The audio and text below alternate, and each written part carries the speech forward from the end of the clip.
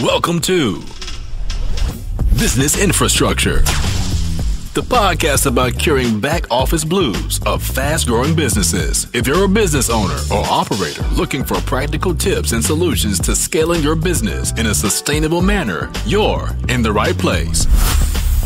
Now here's your hostess, Alicia Butler Pierre. Hi there, and welcome to the Business Infrastructure Curing Back Office Blues show. I'm your hostess, Alicia Butler Pierre, and this 51st episode marks the end of Season 4. We're getting close to the one-year anniversary of the Business Infrastructure podcast. I can't even believe it. I'm so excited.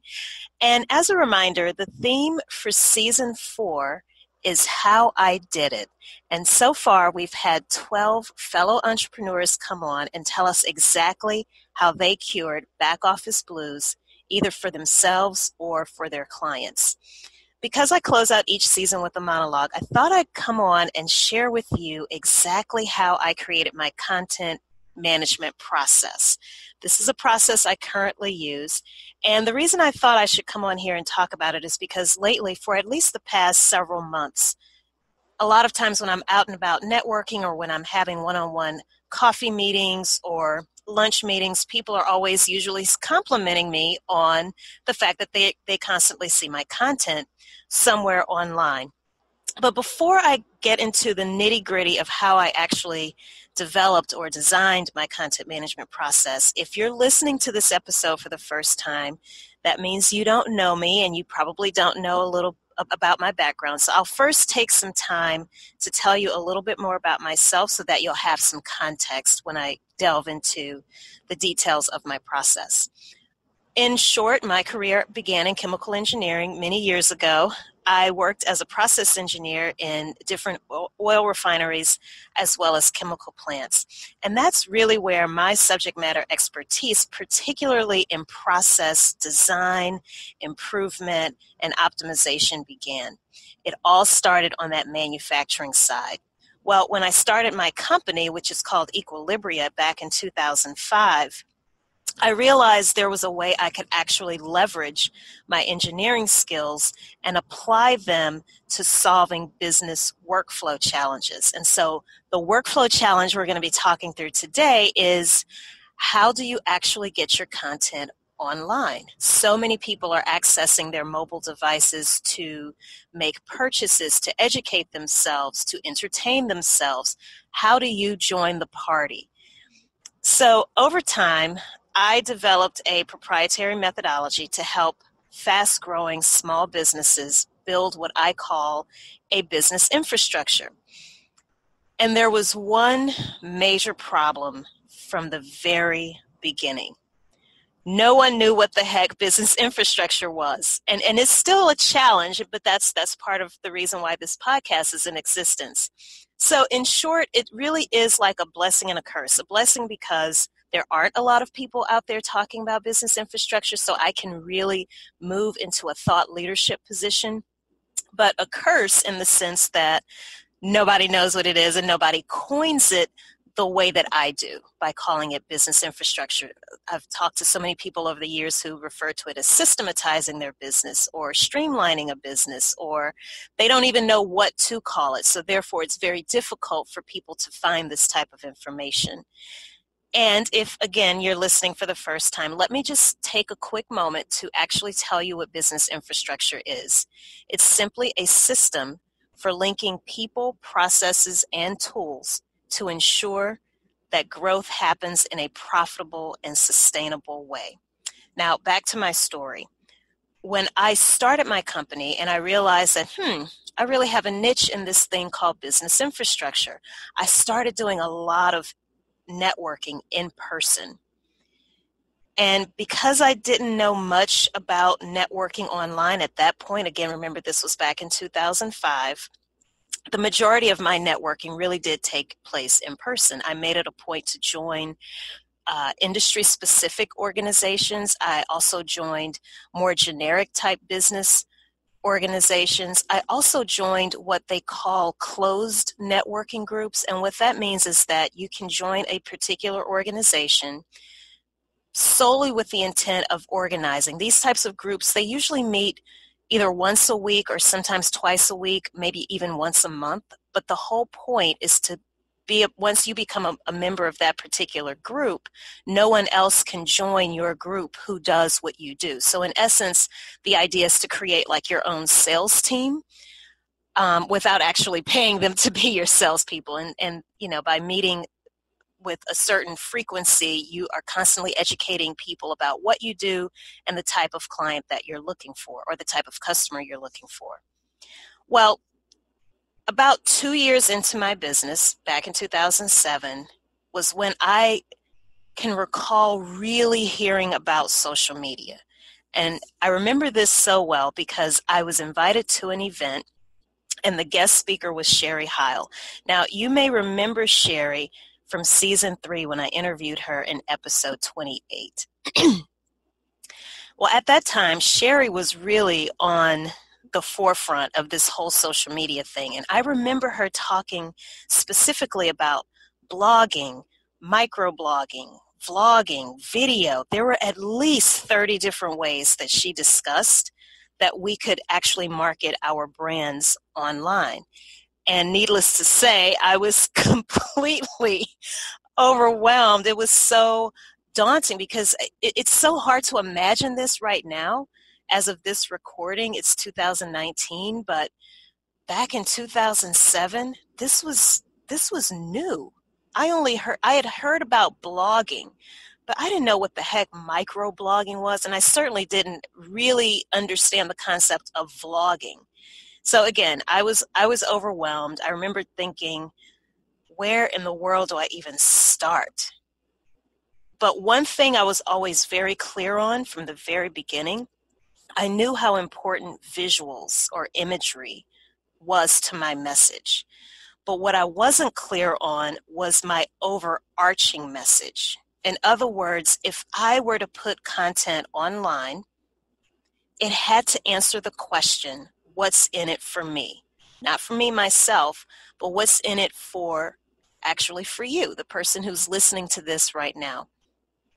So I admittedly used a spaghetti approach. I just started throwing things out there, throwing things against the wall to see what would stick, just being perfectly honest with you. And I remembered starting with my blog. I started blogging, and eventually I learned about SlideShare. And I was like, oh, well, SlideShare is great too, because now I can actually upload some of my presentations. What I started to notice with SlideShare in particular was that the number of downloads, not just views, but the number of times my content was being downloaded on SlideShare, it happened to be around process flowcharts, process maps, and I thought, well, wow, that's really intriguing. Okay, so maybe I need to post more of this type of content, at least when it comes to SlideShare. And that's also when I think I realized, okay, what may work on one platform may not necessarily work the same way on another platform. So it became very clear to me very early on that I needed a process. Of course, I have a process background, but I realized I needed a process where I could add more structure and intention to what and how I posted. And this is what 𝗕𝗂𝘀𝗂𝘀𝗂𝗧 and I really kind of delved into in episode 39 of season 4, was using processes to add more structure. Now, once I had a process for posting my blogs as well as posting content on SlideShare, it did work for a while. But then I had another revelation, which is what I'm sure you already know, right? But at this point about social media, it's constantly changing. And it especially changed when SlideShare was purchased by LinkedIn. And then LinkedIn went public, and they were purchased by Microsoft.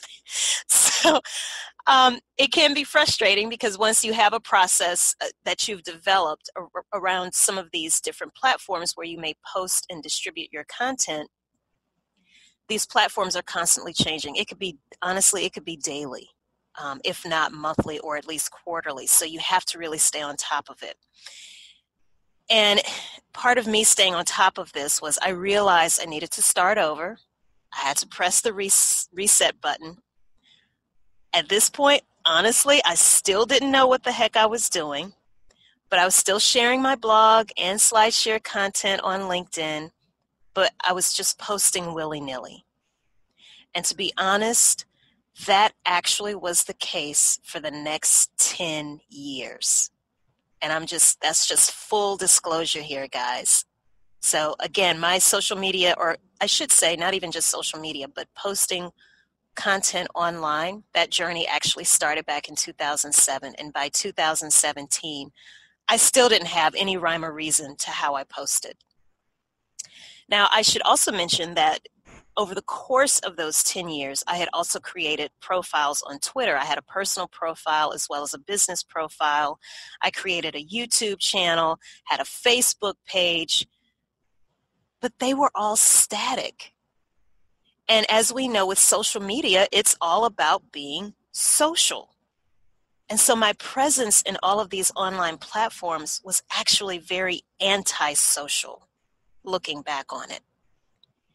Now, it wasn't until 2018 when I wrote my book that I felt like for the first time my messaging was crystal clear. And by the end of 2018, in December, I actually had an epiphany. I was sitting down and I realized I cannot go into 2019 trying to promote this book and, again, without any rhyme or reason, just total willy-nilly. That is not going to work. I have to have a strategy. And as I was going through this period of self-reflection, it dawned on me, wait a minute, Alicia. Yeah, you have a consulting business where you've now written a book, you have a podcast, and you bring other people on. You're trying to spread this message of business infrastructure. You have a blog, you do a newsletter, you've started a YouTube channel, but you don't really do much with it. When I started to take an inventory of all of the different places where I had quote-unquote digital real estate, I realized my company is really a media company that just happens to talk about business infrastructure and sells those kinds of products and services. The way I came to that realization, I remember when I was taking marketing classes in business school, we were always told that McDonald's is really a real estate company that just happens to sell burgers. Same as Coca-Cola is really an advertising company that just happens to sell beverages. So my company, 𝗕𝗂𝘀𝗶𝘲, is really a media company that just happens to talk about business infrastructure and provide business infrastructure related products and services. That simple paradigm shift changed everything. And now I no longer look at content development and the distribution of that content online as a necessary evil. That's really how I thought about it. Like, oh my God, I have to take the time to write this out. I need to be out there doing business development and working with my clients. I don't have time to write this content, yet alone get on a platform like Twitter and post 5 to 6 times a day. I don't have the time to do it. But with my paradigm shift, I realized that this actually was a conduit for which I could share valuable information and give access to operational resources that small business owners are currently just locked out of. And I could give access to information like that to people in a way that is unique as well as engaging. So now that you have that background, it's going to hopefully provide some context to how I create my digital content management process. And it actually happens in 2 parts. So let's talk about the first part first. The first part is actually all about strategy, and there are 9 elements that I believe you need to consider.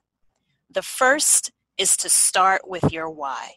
What is your story? And I know you're probably like me, like, oh my gosh, people are saying that all the time. I'm so over it. I'm sick of hearing about the fact that we have to tell our story, but it really is true. And that is the foundation for everything that you will do as you start to communicate, whether in person or online. Take a listen to episode 46 with 𝗕𝗂𝘂𝑀 because we take a very deep dive into this idea of identifying, telling, and crafting and honing your story. The second element that you need to consider when it comes to the strategic part is your audience. You have to know who you're talking to. I recommend developing avatars. And let me explain what I mean. My avatars right now are actually the characters from my book. And this might sound a little kooky, but this is what works for me. You can try something similar or not, but just hear me out. I actually have illustrations of all of the characters from my book, and I have it printed in color in a frame that I keep on my desk. So every time I'm thinking about what am I going to communicate and how, especially when it's online, I just look to that image and I'm thinking, okay, what do each of these characters from my book who represent people like yourself, entrepreneurs, small business owners, what is it that they want to hear? Not so much what they need to hear, what do they want to hear, and how can I deliver that information to them in a way that is valuable and that will resonate. The third element you want to consider is your content type. What type of content or communications will you develop, and where will you distribute it? When I look at content, I always start with what I refer to as long form source material. And let me explain what I mean by that. That could be your podcast, if you do a podcast. It could be your blog, because when you write a blog post or any type of article, even if you're contributing an article to another online source, like another magazine, for example, or another very popular blog, that's what I consider to be a longer form, because you typically have a lot more freedom and flexibility in terms of the length of the content. There's also your newsletter. You may also have a book. So that's all the types of what I consider source material in a long form. Now, there are some great social media and marketing experts out there who can help you develop your strategy. And I would recommend starting with people that I've actually interviewed up to this point on the podcast, and that is Andrea D. Smith. You can find Andrea's interview, actually, if you go to season 2 on businessinfrastructure.tv, look for episode number 20. And I also recommend reaching out to Heather Havenwood. Heather was actually interviewed in this season, season 4. Look for episode number 43. The reason I wanted to kind of put that quick disclaimer in there is to let you know that I'm not a marketing person. I have an appreciation for marketing strategy.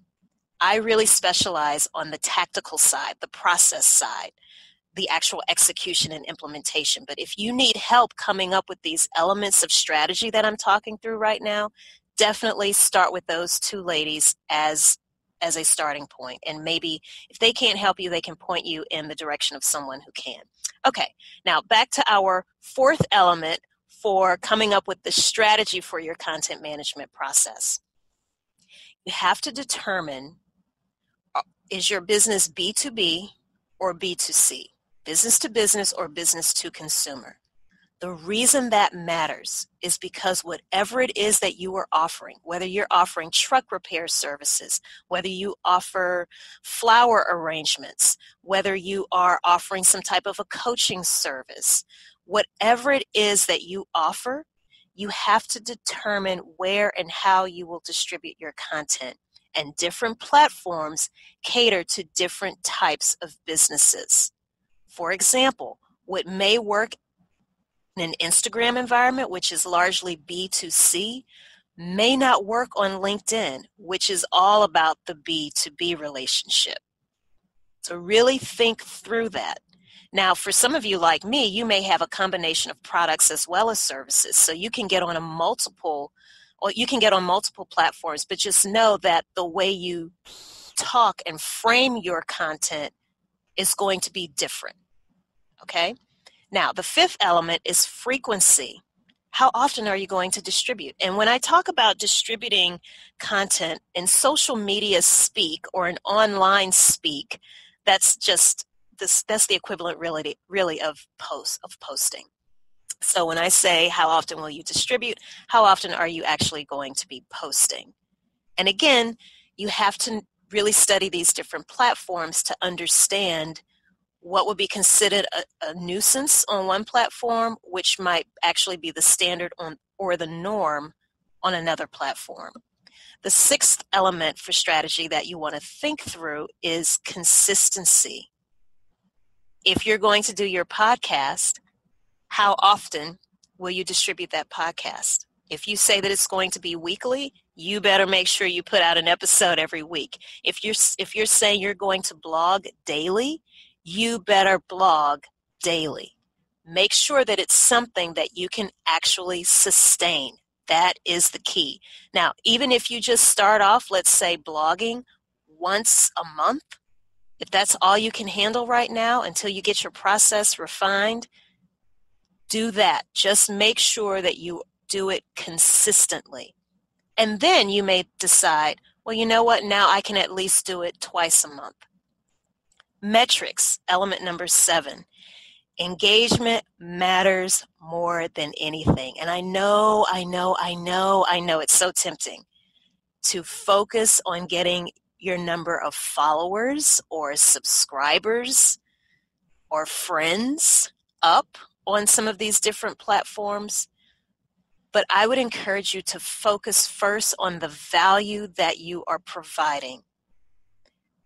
Engagement will then follow. And the more people engage with your content, the likes, the tweets, the retweets, the number of downloads, the number of subscribers, the number of followers, the number of connections, that will organically start to increase. Don't rush it. And this is actually something 𝗕𝗲𝗄𝗧 said. Again, that was from episode 43 of this season, which I thought was just brilliant. If content is king, then engagement is queen. Make sure you go back and take a listen to that episode because she dropped some serious gems of wisdom in terms of social media marketing. The 8th element, cross-referencing your content online. I would say that this, more than anything, is a gift that I have developed when it comes to my content management process. I am really good at creating my own web online. And let me explain what I mean by that. When I say cross-referencing your content, you may start with that source material. So again, let's just say if you have a blog post. Where are all of the other places you can take elements or pieces of that blog post and distribute that online? And as you're distributing, you're always pointing back to that original blog post. So that if, for example, you may give a headline, the equivalent of what a newspaper would call a headline on Twitter. And as you write that post on Twitter in the form of a headline, you're making sure that you link back to your actual blog post. And before you know it, you have created this very intricate web by interconnecting your content across multiple different platforms. And lastly, the 9th element that I believe you should consider for your content management strategy is to define your data attributes. Now, here's where the engineer in me is coming out. When I say data attributes, this is what I mean. The content itself, the link or the URL where your content is posted, the hashtags, the post tags, the people tagging. See, did you realize there were 3 different types of tags you can do? The image itself and the character count. Really quickly, I'll also just give a quick example here. Going back to a blog post, that's the content itself. When you go to a place like Twitter, there's actually a cap on the number of characters that you can actually put in a tweet. That would be an attribute that you would need to consider before you actually post something on Twitter. The worst thing in the world is to just automate a tweet automatically from your blog and only to realize that a sentence or two has been cut off because you had reached the character limit on Twitter. When it comes to hashtags, you know what a hashtag is. Hopefully you do. If you don't, you can definitely go and look that up online, but I'm sure everyone at this point knows what a hashtag is. But that's different from the way you actually tag your blog. When you tag your blog, that is what the search engine is actually reading. So that when people go into a search engine like YouTube or Google or Yahoo or DuckDuckGo, as they're typing out those keywords, if you have those same keywords in your content's tag, then your content should hopefully come up in that person's search. The images are so important, and visuals are becoming more and more important by the day. Definitely make sure you have imagery to really convey the message that is associated with whatever content it is that you're posting. Okay, so those are the 9 elements for your strategy. Now to the actual process. And I'm going to attack this from, obviously, a business infrastructure standpoint. So I'm going to reference some people, some processes, and some tools. The second part is all about the tactics. How do you actually execute on your strategy once you've thought through all of those 9 elements? Now, when it comes to the tactical side or developing your actual process, these are the 7 elements that I believe you need to consider. And again, this is very generic, but I think it holds true for any type of industry, regardless of business. The first thing that I do is I create a template. And it's a template that I have created in Microsoft Word that I use. Personally, I use it every week. Every Sunday, I have this template where I'm filling out all of the information that I want to post and all of the places where I am online. Now, let me take a step back from that because it all starts with me figuring out what everything is going to look like for the month.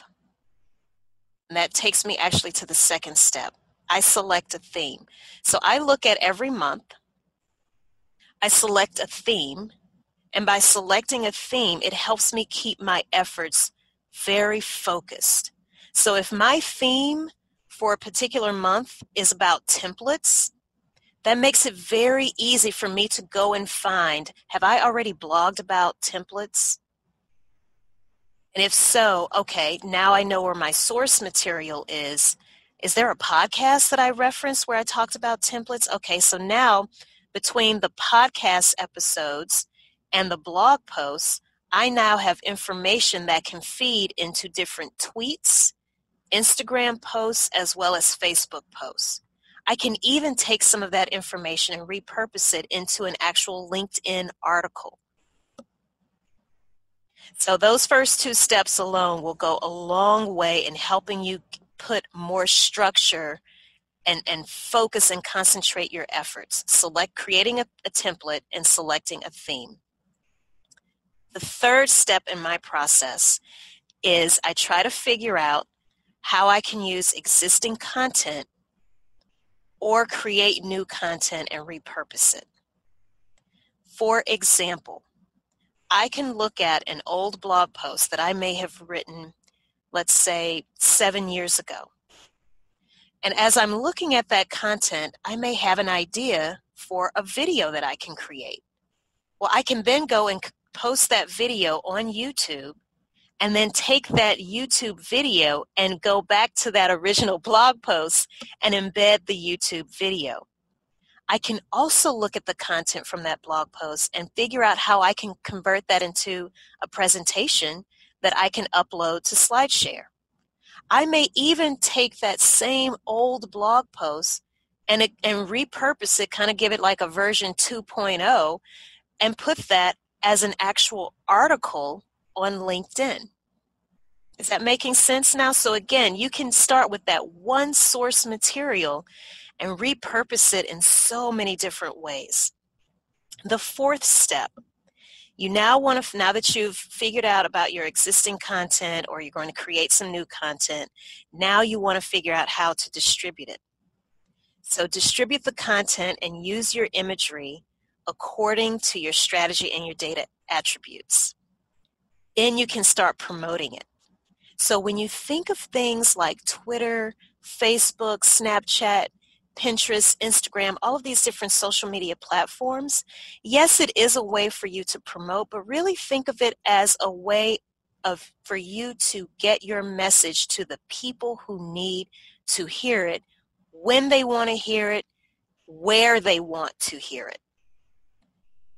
I'm kind of chuckling to myself right now because it's a little maddening. I'll be very honest with you, because there are some people who only send me direct messages through Twitter. That is the only way they communicate with me. Then I have some potential clients who've reached out to me through YouTube. There are people who will go to my blog, and then from the blog they get to the Contact Us page on the company website, and they fill out a form and they contact me that way. Go where your tribe is. Go where the people who need, or not need, but want to find you and are looking for you. Go where they hang out. It's not about where you think they should be. Where are they now? And reach them there. So with that example that I just shared with you, that with that blog, I took that one piece of content and I just posted different variations of it in 6 different areas. And so that's, again, what I mean when I talk about creating this web. 5th step, you want to test and monitor with any process. Once you've created it, you have to continuously improve it. The best way to do that is to start collecting data. And what do I mean when I say collecting data? This is what I'm looking for. I specifically look at number of comments, downloads, retweets. Views are important, but to me the more powerful metric is how often people actually take the time to not just view your content, but actually download it or comment on it or actually retweet it. As you are doing this data collection, do it for at least 90 days because you want to start looking for patterns and trends. Some of the patterns or trends that you want to try to look for, just as an example, you may see, okay, well, I notice whenever I upload a podcast episode, the highest viewership rate or highest download rate is on a Wednesday. Why is that? And then you may go back and look at some of the data from some of your other platforms and you can say, well, you know what? It's because even though I promote it on Sundays, on Wednesdays, I actually include a really swanky kind of image, and I promote that specifically on Instagram, and that's when I'm starting to notice podcast downloads really go up. Whatever patterns or trends you start to figure out, do more of that. And I think that is the beauty of social media and just whatever your online content management process is going to look like, is that you have to figure out your own magical formula for engagement and just do more of what works for you. Everybody's situation is different based on your specific strategy. Step number 6, automate. Once you've figured out the best time of day and post frequency, consider automating. And I'll explain a little bit more about what I mean by automation in a few minutes.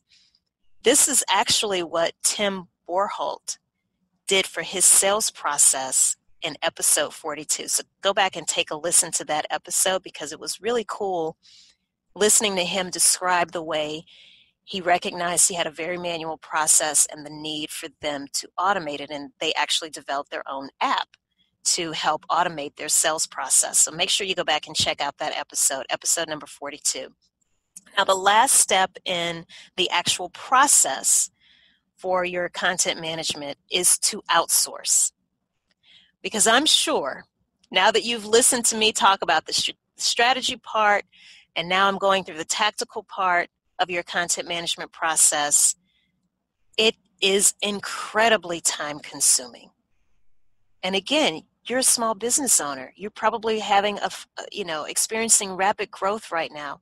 You don't have the time for this, especially if you're not in a marketing or sales related field. Where do you find the time? And that's something that not a lot of people I find who call themselves or tout themselves as social media experts are willing to have a candid dialogue about. It is time consuming. And if you can outsource elements of your content management process, you absolutely should. But there's a caveat, as with anything. I highly recommend you only outsource once you've first educated yourself and you have your strategy in place. That's really important. Now, in keeping with the interviews that I conducted this past season, once people would actually explain how they did something, my next question for them was, what lesson did they learn?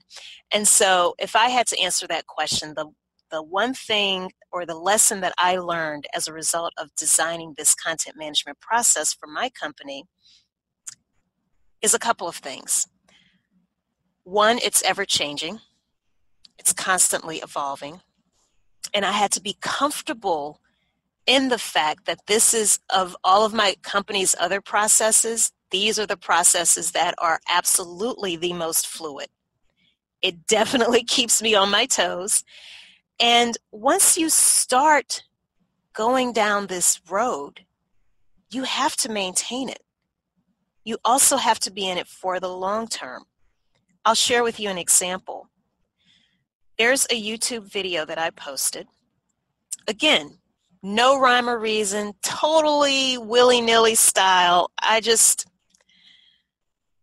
on a whim, truly on a whim one day, I asked my husband if he would break out our camera, and start recording me. And I think the video was it was about an 8-minute video. And I think it may have had maybe close to 100 views within the first year of me uploading the video to YouTube. And honestly, I had forgotten about it. Well, it wasn't until a few months ago when I started to really get more serious about my YouTube channel. I looked at that video and it has over 8,500 views now. Wow.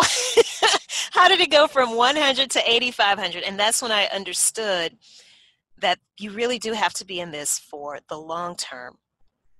It takes time is another lesson that I've learned. As you've heard me describe my content management process, you may be thinking, oh, wow, she's really got this together. She's got this thing nailed down. But let me just be clear. It's taken me, and I'm a process professional. I design processes for a living, and it's taken me 6 months to really fine-tune it and really figure it out. The strategy part took even longer. Now, the advice that I would offer to you, if you're listening to this and you may be stuck, especially when it comes to leveraging social media, just get started. Like anything else, get started, find your voice, clone yourself. That's where processes come in. But don't attempt to do this alone. Again, you have a business, you don't have the time. Doing this the right way will take some time to think through it. And don't let anybody tell you that it doesn't take time, because that is absolutely false. Again, I don't care what type of industry you're in, what your product or service is. It takes time to figure it out. And don't let anybody tell you that that, oh yeah, you can do this on your own. Yeah, sure. You can't. You can't. Now, in terms of resources, because I know I need to start wrapping this up, I've already gone way over time, so I'm probably going to talk through this really quickly, but just know that I will definitely have links to everything that I'm about to reference in the show notes. In terms of people, again, you want to outsource to someone who could technically be your clone online. Now, a mistake that I find that people are starting to make is they think, oh, millennials are always on their phones. They love social media. They're very good at it. They're very natural with it. So I'm just going to go find a millennial to help me post things on Facebook, just as an example. But the more important thing that you need to keep in mind is that you need to outsource it to someone, one, who is an expert in that particular platform, but then also someone who understands your business. I've had people approach me who say they can help me, and then I would ask, well, can you at least read the first 2 chapters of my book? I'm not reading your book. I know this. Okay, well, you know what? We can't work together. How can you replicate my voice online when you really don't know what my voice even is? And the best way to figure out my voice is to look at what I've already posted and have written in terms of content online, and to at least just read the first 2 chapters of my book. Now, this is actually something that Alicia Carpenter takes a deep dive into in episode 44, this idea of working with a multi-generational workforce. So again, it's not just about a particular group of people. You really want to focus on who understands your business, but then also who understands the platform that you're using. It could very well be that you can't find those 2 qualities in one person. You may have to have 2 different people.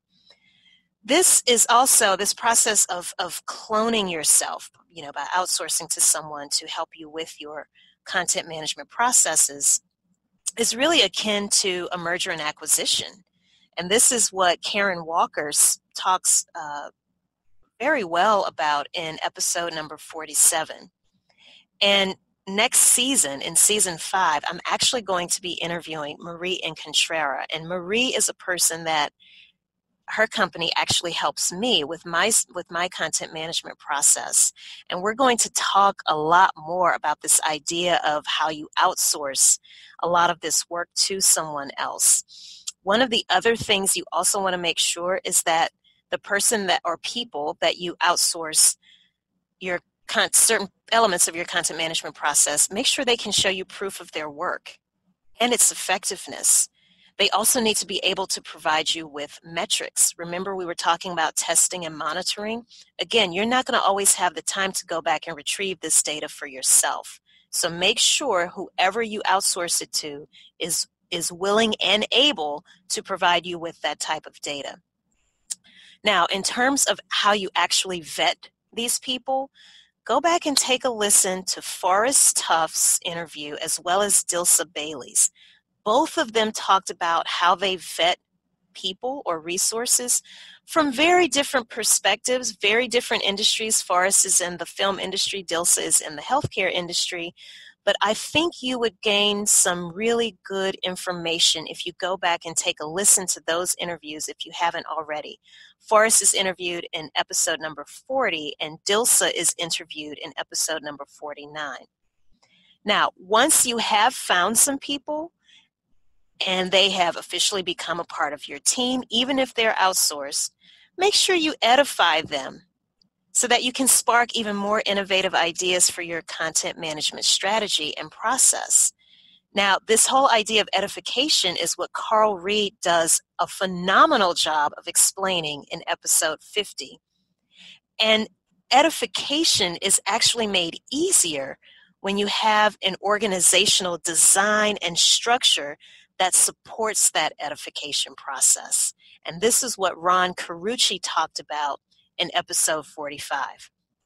Now, if you're thinking about the process itself, and it still may seem daunting to you, I know I've jam-packed a lot of information in this episode, go check out my book. Seriously. It's called Behind the Facade, How to Structure Company Operations for Sustainable Success. Specifically look at Chapter 8. Chapter 8 tells you step by step how to not only document your process, but how to identify the process you want to document in the first place. It also gets into different ways that you can start to improve your process as well. Now, my book is actually available online, any major online retailer. So that means you can find it on Amazon, Barnes & Noble, Books A Million, just to name a few. I'm also going to share a social media visual map that I created, I think back in 2012, and it still holds true. It's amazing. As fluid as social media platforms are, there's still certain things certain principles and concepts that have just remained true to the art, or not the art form, but the promotion form of social media. So I'm going to make sure that I have a visual of that you can download directly from the show notes as well. In terms of tools, we've talked about people, we've talked about process. Now let's wrap up with tools to help you actually automate the process. I used to read books on each of these major social media platforms, not just social media, but just books on how to blog and write e-newsletters, all those different types of content. But now I find that it's just far more effective and easier, honestly, if I could just attend a webinar or a workshop that's specific to the platform I'm trying to learn more about. So, for example, I just recently finished taking a class on Instagram. There was so much I didn't know about Instagram, and now I feel so much more equipped and empowered to be able to strengthen my strategy when it comes to posting content on Instagram in particular. Once you're ready to outsource, you also want to make sure you add an extra layer of protection to your accounts. I know this is probably, if not the first most important reason people don't outsource, it's definitely a close second. And that is, oh my gosh, what if they post something I don't agree with? What if they change something, a password or something like that, and then I'm locked out of my account? Here's what you do. You want to make sure you activate two-factor authentication on all of your online accounts, even with my blog, even with my website in general. Whenever someone else is doing some work on my blog, on my newsletter, which is through MailChimp, Instagram, Facebook, Twitter, LinkedIn, I have activated that two-factor authentication. And what that means is that I actually receive a text message anytime, including myself, anytime any of those accounts is accessed, I receive a text message with a code that only can come to me on my phone or directly to me through my email address. And then I share that code. In other words, it's keeping me aware of when people are accessing the account. Okay? There's also there's a plethora of apps that are out there to help you actually streamline, time out your posts on different social media efforts. I'm just going to go through these really quickly, but again, just know that you can go to the show notes to get more detail. Some of those tools are Acuity. There's GoCanvas.com, Adobe Stock, DiversityPhotos.com, Canva, Bitly, TinyURL. Again, this is just a snapshot of all of the tons of automation tools that are out there for your online content management process. Also, make sure you check out a list of resources that Jason Cavness shared in episode 48. It's actually a form that you can download, and I think it was well over 20 different apps. And Linktree and SmarterQueue are just two that come to mind off the top of my head.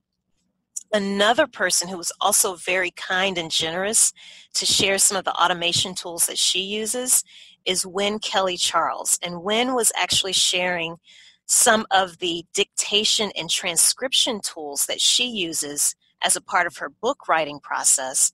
Books are content, right? So even if you aren't writing a book if you're just writing a blog post, these tools that she referenced may also be of use to you. So go back and check out episode 41 so you can listen and get access to the information that she shared. I've also created a video where I actually demonstrate what my content calendar actually looks like and how I created it. And you'll be able to see that video also in the show notes. If you have any questions, I know I've gone through a lot, and I apologize, this monologue is so long, but I felt this was information that you really should hear. If you have any questions about anything that I've said, or if you'd like to work with me in creating your customized content management process, there are multiple ways you can get in touch with me. One way is to follow me on social media. That's, Instagram, Twitter, or LinkedIn. You can find me, just look for Alicia Butler Pierre. That's ALICIA, B like boy, U, T like Tom, LER, and then last name Pierre, P like Paul, IERRE. The other way to get a hold of me is to go to businessinfrastructure.tv and click on the contact form. You'll be routed to a form that you can fill out, and from there we can set up a date and time to talk. Again, I'm going to have links to all of the information that I shared in this episode, including the example process map and the video for creating a content calendar, in the show notes at businessinfrastructure.tv. Now, while you're at the site, click on the Listen tab to find this episode. It's episode number 51. And as a quick recap, we talked about developing a strategy, documenting a process considering the strategy elements and data attributes, automating that process, testing and improving the process, and ultimately outsourcing certain pieces of your process.